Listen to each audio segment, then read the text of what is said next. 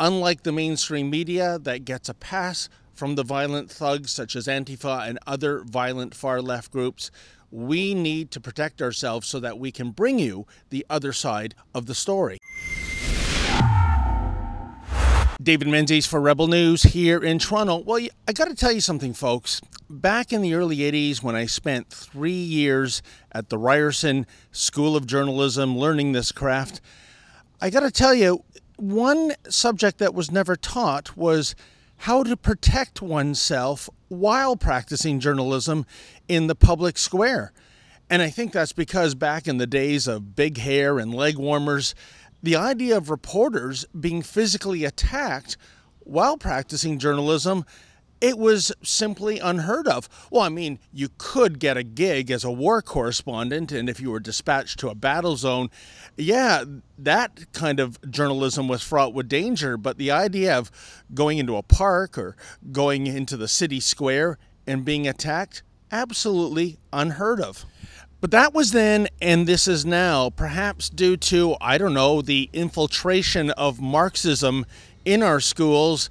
There is this idea that if someone has a differing opinion, they are therefore a Nazi, and therefore the way you respond to a Nazi is with physical violence. It is absolutely outrageous, it is egregious, it is illegal, but that is how so many goons on the far left are acting these days. That is why we started the website journalistdefensefund.com. You see, we sometimes need protection by way of bodyguards when we go out into the public square to practice journalism, because the Antifa types, well, they will physically attack our reporters and our cameramen. We're not members of the mainstream media who seem to get a free pass from this kind of violence. I suspect because they have a special place in their hearts for the likes of Antifa. And you know what, folks? You, as always, have come through for us. You have donated generously to journalistdefensefund.com. But the fact of the matter is, we need more. Just in the last 2 months alone, if you can believe it, we have racked up security bills of more than $15,000. I have them right here, a whole rack that we printed off. I'll just go through a few of them. Here's one for, let's see, June 29th, $1,260. Again, the same date, $2,940. Another invoice this time for July the 7th, $2,415. As you can see, folks, it racks up.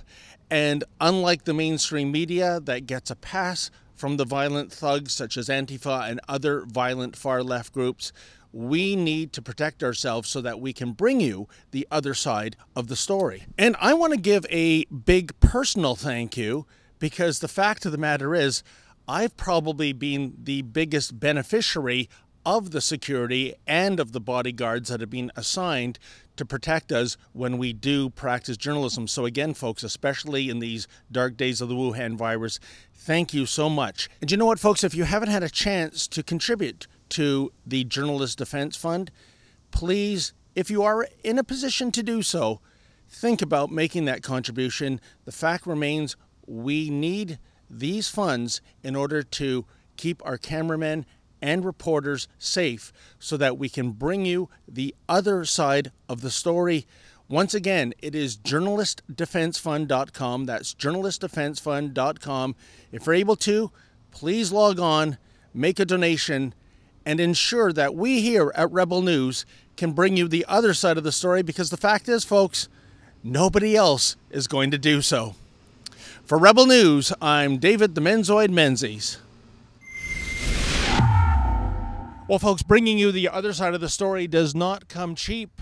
Sometimes we need security in order to bring you the other side of the story, because there are forces afoot that don't want us to bring you the other side of the story. If you can, please go to journalistdefensefund.com. That's journalistdefensefund.com, and make a donation.